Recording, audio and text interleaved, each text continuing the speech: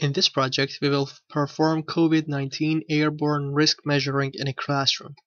By clicking on the subscribe button, you will be informed about the newest CFD training videos by MR-CFD.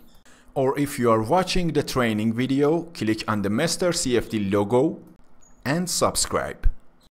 In this project, based on the CFD method and using ANSYS Fluent software, an attempt has been made to simulate the respiration of viral air from the mouth of sick coronavirus carrier students in the classroom. The present model is designed in 3 dimensions using Design Modeler software.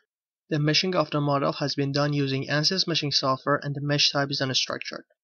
A new window will appear showing you the DOM and extents of your geometry. Also, under the View Length Units section, you can see the default geometry units, which is meter in this project. Also, under the scaling section, under the mesh was created in, you can change the settings in order to activate the scaling factors beneath that. For example, your geometry and mesh is designed in a software which its default unit was millimeters. By activating these scaling factors, you can change this factor to your desired factors in order to set the length to the appropriate unit. Now in the newly appeared window under the injection type, you should select surface, and after doing that, you can see a new part will appear in which we select mouth as the boundary we want our injections to be released. Also, the particle has the inner type and the material for these particles are selected to be anthracite. Under the Point Properties tab, you can see the properties related to these injected particles. It should be pointed out that make sure the inject using face normal direction option is selected.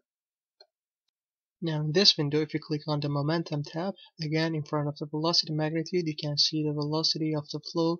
And just like before, if you click on the DPM tab, you can see the boundary condition type defined for this outer wall is set to be trap, meaning that if particles come into contact with this boundary, they will freeze there.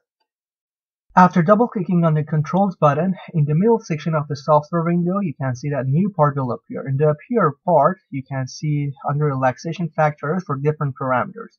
Now these values are set here by the software automatically. You can change these values, which are between 0 and 1, by yourself for different projects you do. But it is highly recommended that you do not do that, since it may result in divergence.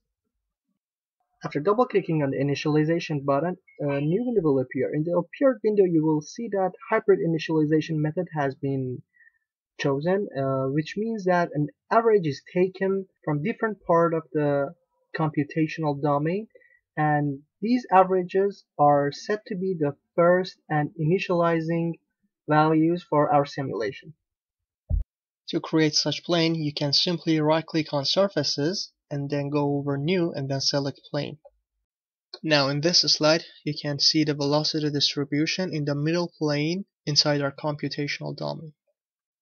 Now for extracting the particle tracks, you have to follow the same previous steps and right-click on Particle Tracks and then click on New. And finally, in this slide, you can see the particle tracks that were injected inside our computational domain through the mouths of students.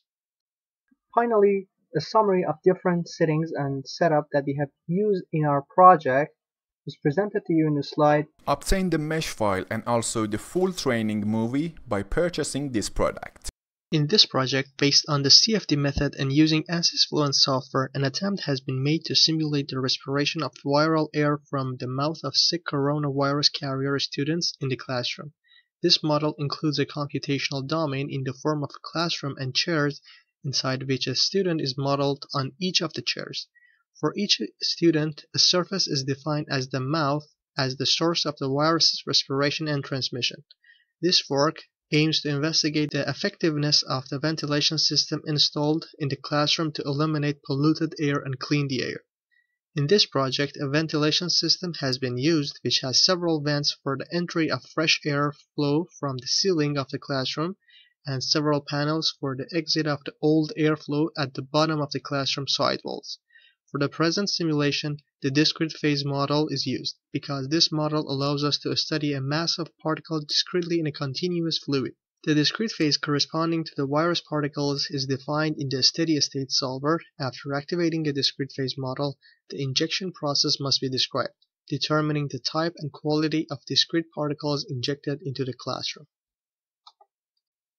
To benefit from MR-CFD services including simulation, consultation, and training, contact our experts via info@mrcfd.com.